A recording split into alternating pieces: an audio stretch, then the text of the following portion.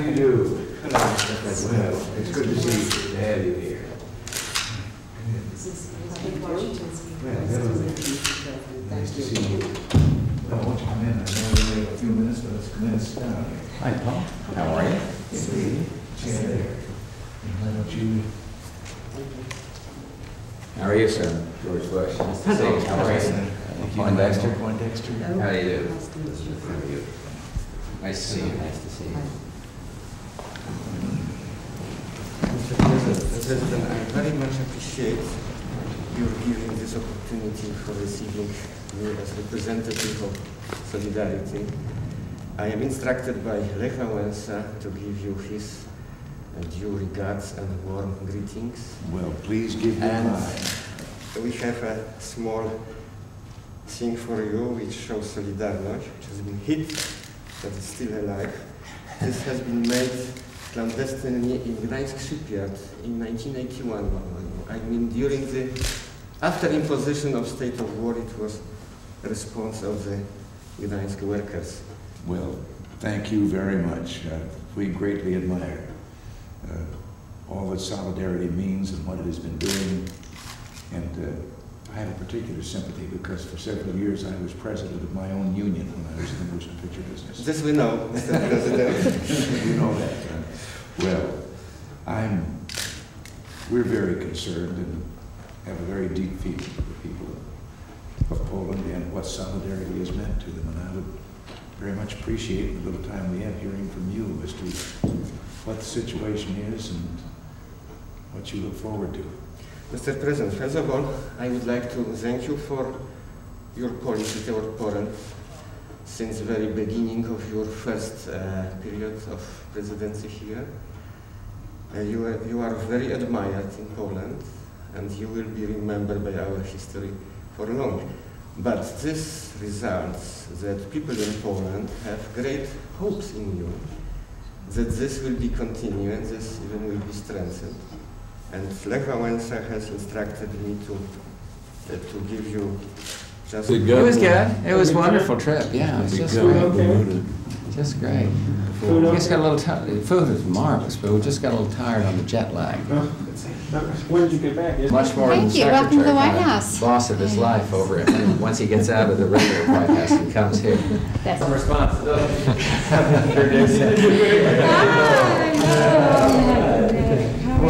Just fine.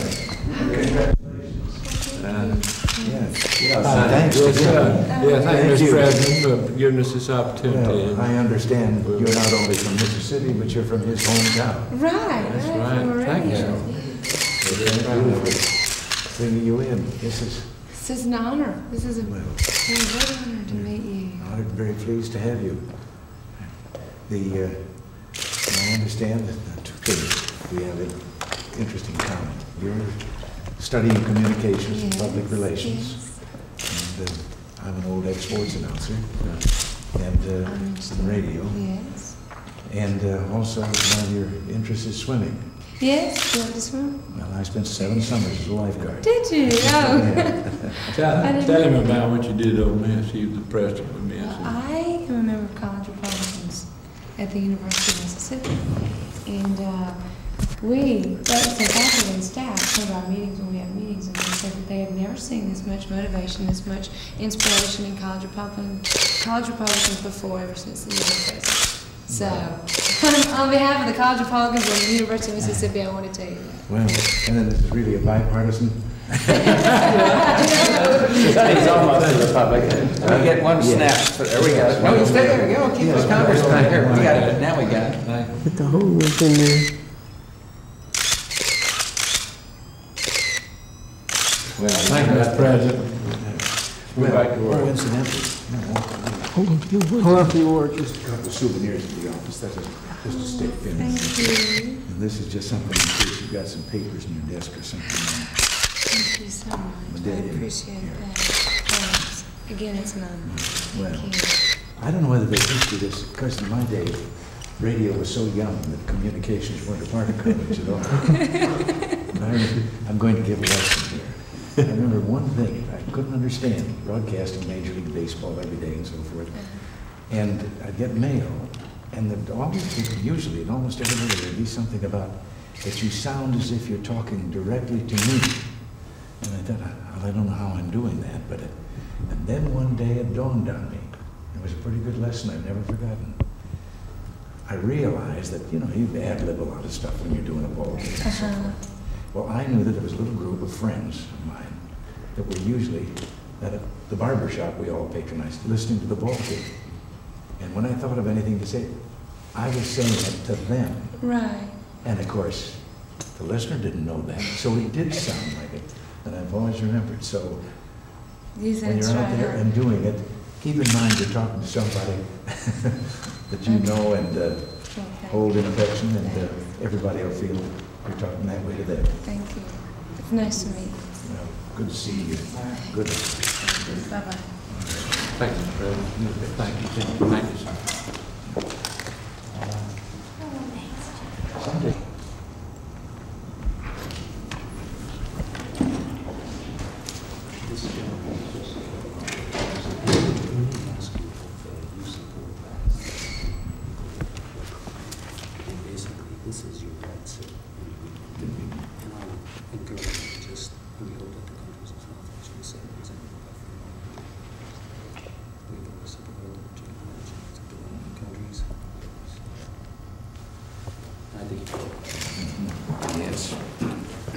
You want to go out and get him? I'll go. Pete, have him out there?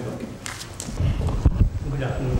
Well, hello there. Well, pleased to see you. Nice meeting you, sir. I believe you're making some certification to Congress on Pakistan.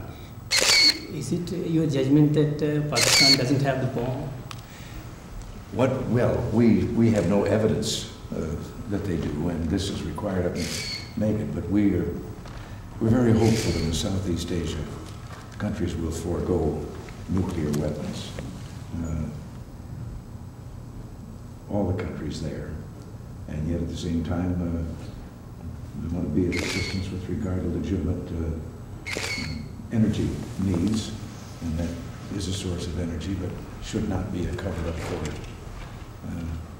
for bombs and for making nuclear weapons. As a matter of fact, we're going to try our best to see if we at the number of the Soviet Union and ourselves cannot do something about curbing those, and I would like to think that we might one day eliminate them all.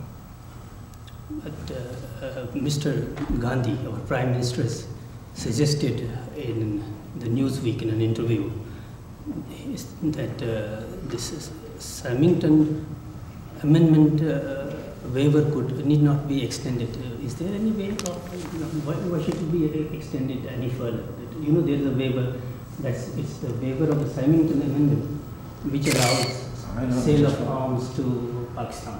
So, because otherwise there's a law, Symington law, which would not allow sale of arms to Pakistan because of its nuclear weapons program.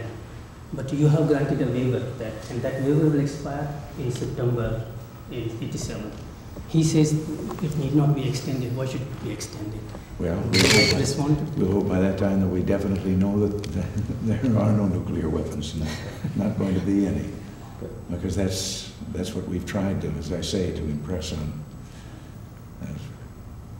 both the major countries there, but all of Southeast Asia, or for the rest of the world for that matter. Are you coming to India, sir? You accepted an invitation to India, to visit India. Would you and Mrs. Reagan be visiting India? If we can work out a schedule to do that, we would like it very much. India is the largest democracy of the world. My only experience in your country was one in which I wasn't even aware of it.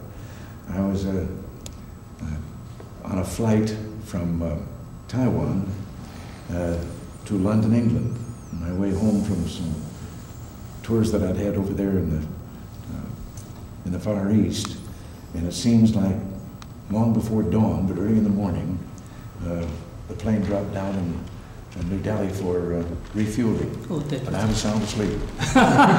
So at least I slept a few moments in India. But no, we'd like that very much. Sir, we would be very happy to see you there. You have already visited China once, yes. But you did not visit India, so it's time that you also visited India. Well, India is the largest democracy of the world. I know. We'd like that very much. And you are the leader of the democratic world. Thank you. Thank you. All Nice right. meeting you, sir. Good to see you. Thank you, sir. Looking forward to seeing your Prime Minister next couple Yes, of sir. days. He's sick. He's very much concerned about this Pakistan's program. He has been making statements. We'll have a good talk about it. Thank you, sir. Thank you. Section where they say things that happened 10 years ago they reprint, and then they have one here 50 years ago. September 6th, 1935. Somewhat of a bombshell burst last evening at one of the longest council sessions since the present city commission assumed control of Dixon's affairs. The bomb was hurled by Commissioner Joey Vale of the Department of Streets, and in his action, he gained support from other members of the council. The commission attacked the city's application to various federal programs for financial aid, charging that the projects were only of a temporary nature and meant no good to the city. There.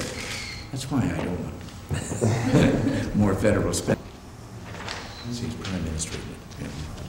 Mr. President, Prime Minister Blaize of Grenada. Yes. President of the Prime United States. Minister, oh, it's good to see you. Well, pleased to see you. Why don't you go over and take that chair right over there? No, Mrs. Blaize, Mr. Yes, President. Right. Deputy Secretary Hallwell. Yes. Master Javier, the ambassador. See you. Why don't you go right over there?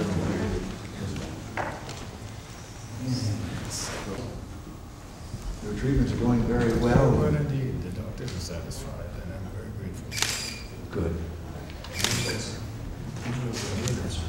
Looking forward to